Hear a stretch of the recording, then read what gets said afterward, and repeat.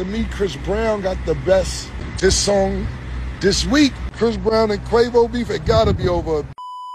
Hey yo, tell him to turn the music on, put on Chris Brown.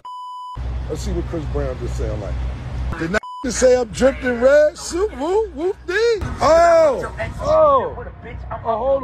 hold on. I knew it was over some. I ain't playing chess with a checker player. I'm a ticking bomb on the I shit on niggas, I'm a defecate. Hold on now, Breezy. Hold the fuck on now, Breezy. What the fuck on Breezy, man? What you got on your heart, dog? I be take off, he the only real one that got true respect. Crazy how when he died, everybody really wished it was you instead. Chris, don't say that, don't lose your head. You done turn a big bad wolf on these fuck niggas, never knew revenge. Oh my this what God. happens when a fuck nigga push a real nigga out to the edge. This what happens when a dumb nigga gets fame and it get to his head. Don't kiss this ring, nigga, big fuck you for my middle finger. I tattoo my trigger finger. Bring real beat to your dinner table. My mental state ain't never stable. I know this shit gon' sting. Bring your ass through the ringer, nigga. You just got body by singing, nigga.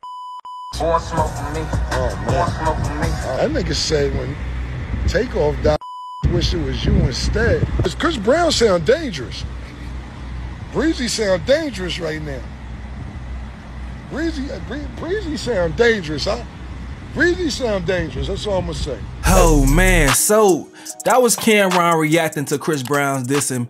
Man, I'm telling y'all, bro, it was hard. Some people don't like it. I don't see how you don't like it. The man showcased his talents, and even as a Migos fan, you can't take away from what he did with that track, bro. Even old school rappers, diss rappers are respecting it, dog. Originally, when Chris Brown let off his first shot with a track Freak off his deluxe album, the 1111 thing, I wasn't here for a Chris Brown and Quavo rap beef. I was focused on Kendrick versus Drake, but Chris Brown trying to steal the show as the undercard, bro. Even 50 Cent, bro. Even 50 Cent is acknowledging it, saying, oh my God, I just heard this. If Quavo don't come with some heat, it's a wrap. First the Fat Boys break up and not this.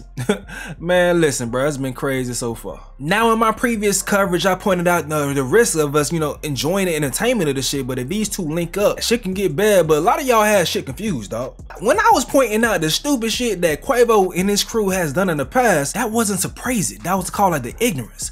Some people responding like, oh, Chris Brown be with Bloods and shit too. Y'all don't get this, y'all further proving my point, man? While Chris Brown may just want to fight, this other side has history where shit has gotten out of hand before and people were shot or losing their life, bro. Like, I can't think of anything happening, me myself personally, with Chris Brown and those things happening in the past.